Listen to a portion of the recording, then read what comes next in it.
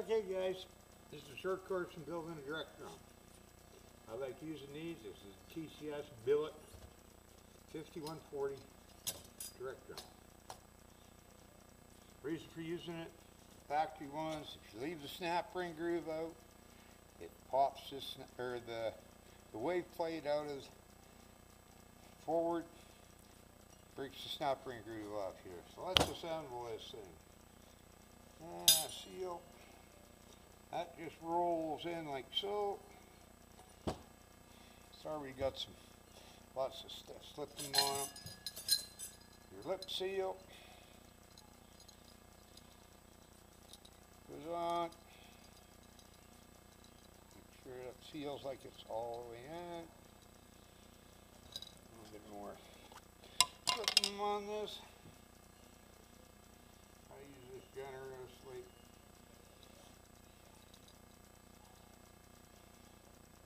This is the lip seal on this piston. Set her in. This is just a piece of plastic. Heavy plastic, like a notebook. All you do is you just take this here, stick it in, roll it around. And it pops down.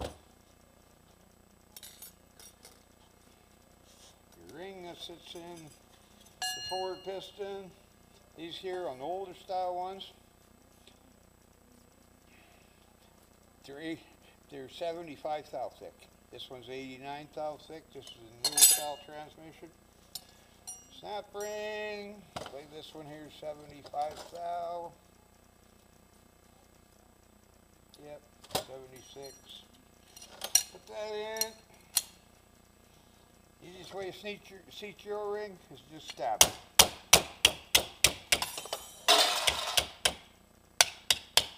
Like that. Make sure it looks like it's seated all the way around. I also, in all my race applications, I have these billet pressure plates. TCS builds it for me. One pressure plate, alternate 5 clutches, 4 steels. The reason for using billet pressure plates is because the factory ones, they tend to shatter over time. Same with upper pressure plate. This here TCS builds for me exclusively. Another 75 thou. Snap ring, yeah, 76. Put that baby in there. These clutches, I always said all the clutches dry. And for when I'm pressure checking, I use the cast iron factory sealing rings because the Teflon ones, to get them to sit right, you go and you fill the grooves full of Vaseline and you squeeze them in there. They'll stay stuck in so you don't nick them when you're assembling the transmission. Let's see what we got here. Pick this up. Zero that.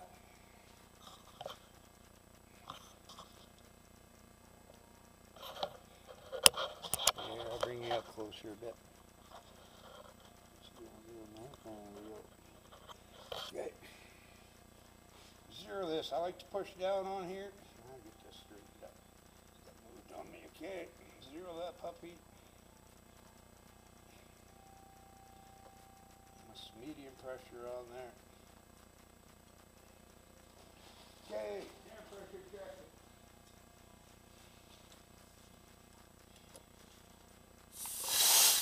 Oh.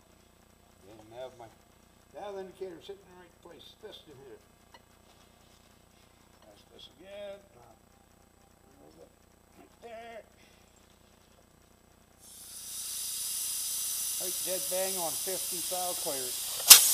Oh.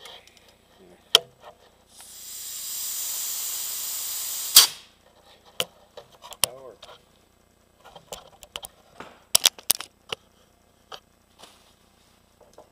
I can show you how to assemble this, but I'm not going to load the clutches up with oil yet.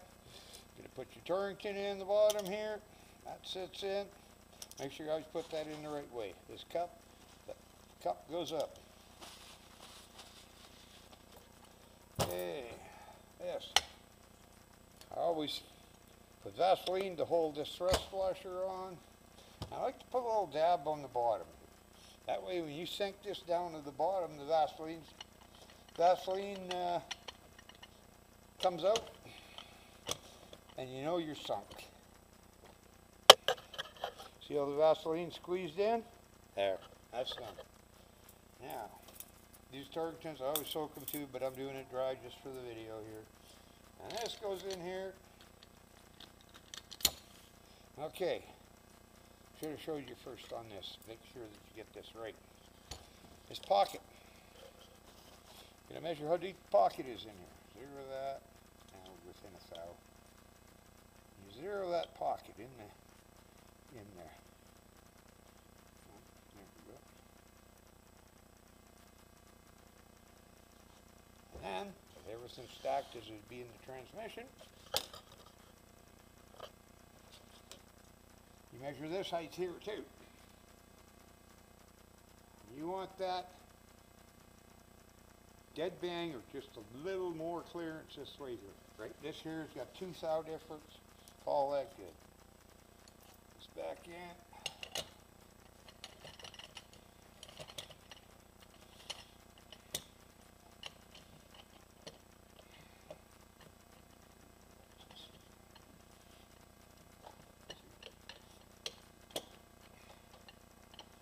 It's got it.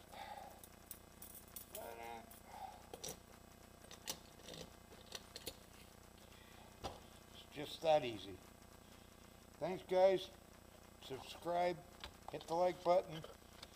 Catch you on the next video. There should have been more, but everything got lost. I had a corrupted SD card. I'm hoping this one works. Okay, but thank you.